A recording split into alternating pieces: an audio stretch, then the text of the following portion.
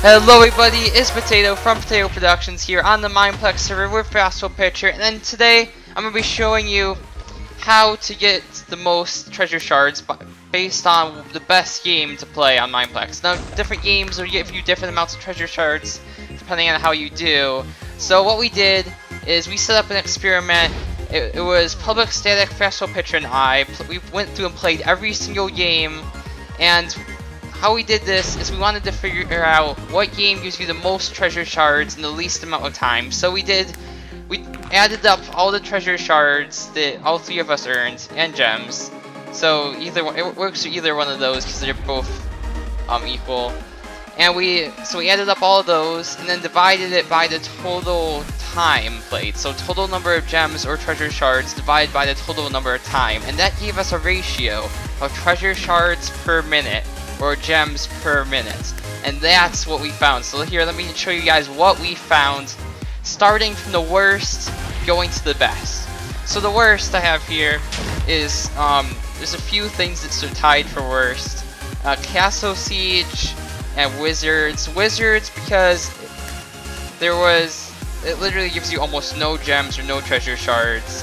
And Castle Siege was bad also because the wait is too long. If you've ever played Castle Siege before, it takes forever to find a game. So that's why I don't recommend that one. Next up is Speed Builders with 1.1 gems or treasure shards per minute.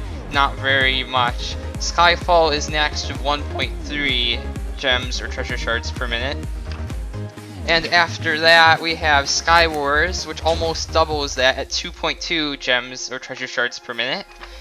And next is Survival Games at 2.9, followed by Draw My Thing, also at 2.9, so they are the same thing basically.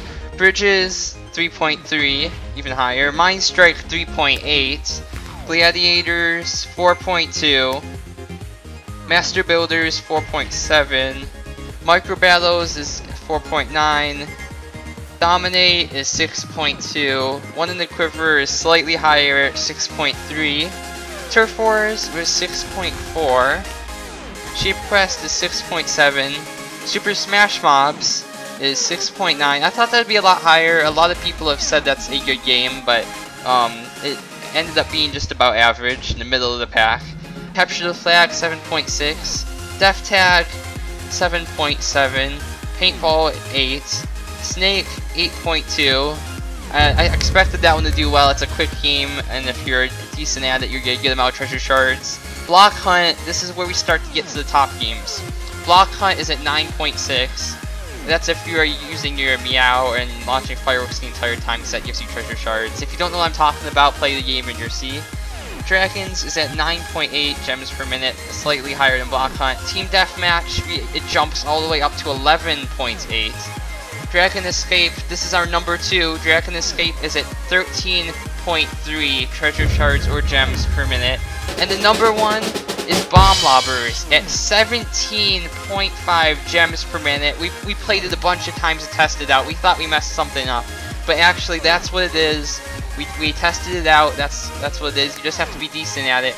Now remember, our top games here that are best for getting gems or treasure shards are Bomb Lobbers, then Dragon Escape, then Team Deathmatch, then Dragons, then Block Hunt. So that's 5 games. Again, Bomb Lobbers, Dragon Escape, Team Deathmatch, Dragons, or Block Hunt.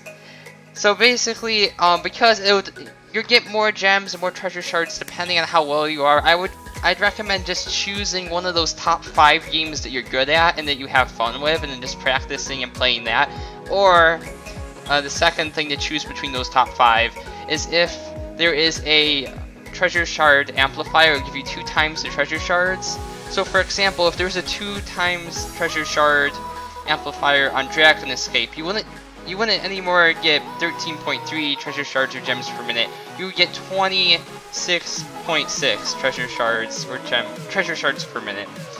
So choose either one out of the top 5 ones you're good at, or ones that have a 2 times treasure shard amplifier, and that's a great way to get treasure shards and gems very quickly on Mineplex. And also, I'm going to be doing a video pretty soon about other ways to get treasure shards. There are a few other ways. I won't mention them now because I'm going to make a whole nother video for that. I'm looking forward to it. If you guys want to see it, subscribe. Don't be a hater, be a potato. And remember, a potato day keeps the creeper away. Tater tater. See you later, guys. Goodbye. Bye.